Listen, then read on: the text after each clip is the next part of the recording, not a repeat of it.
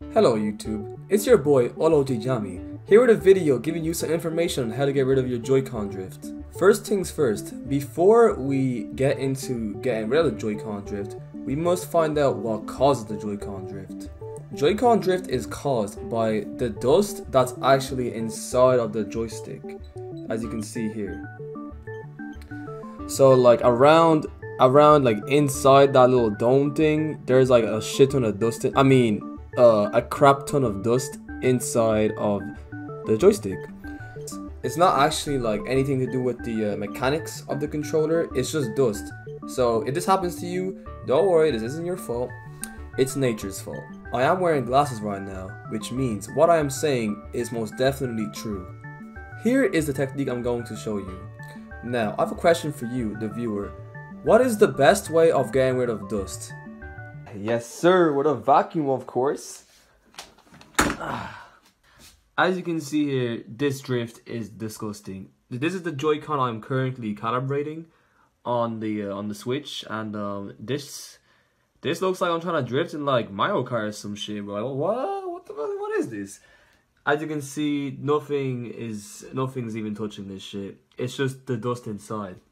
Now, here's the technique. I actually did explain this technique on one of my streams. Oh, did somebody say stream? Yeah, Twitch, Jamie, come follow me if you haven't followed me already. But that's besides the point. So what we're going to do, we are going to suck all the dust out of the Joy-Con. And that should fix everything.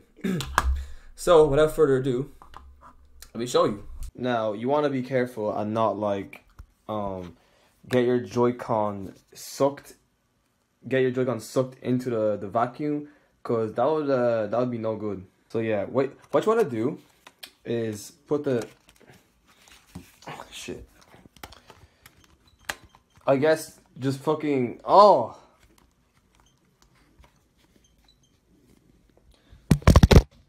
you're gonna want to do is put the vacuum on the joystick like this. So like just literally just insert that shit in, bro. And then just turn it on. Now I am sucking all of the dust out of the Joy-Con. Leave it in for, let's say, 30 seconds. Okay. We have sucked the dust out of the Joy-Con, but that may not be enough depending on how bad your drift is. So if your drift is very terrible, you're going to want to turn the Joy-Con around a little bit and like suck out each section, like each side of the joystick, like so.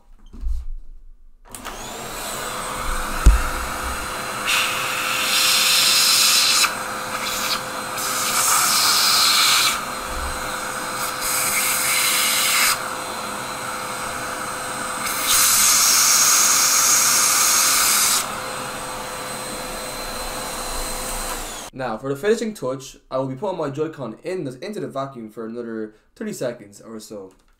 So, let's go.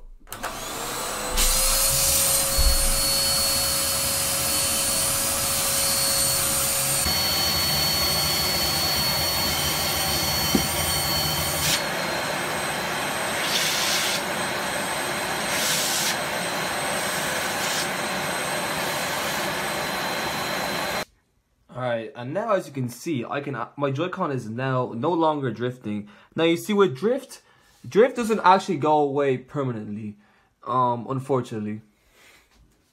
But this technique will help it go away for at least a year. Let's say a year. So yeah, as you can see, I've proven that this has worked. I'll move my Joy-Con accordingly now. Go to the left a little. Wait, what? No, ignore that.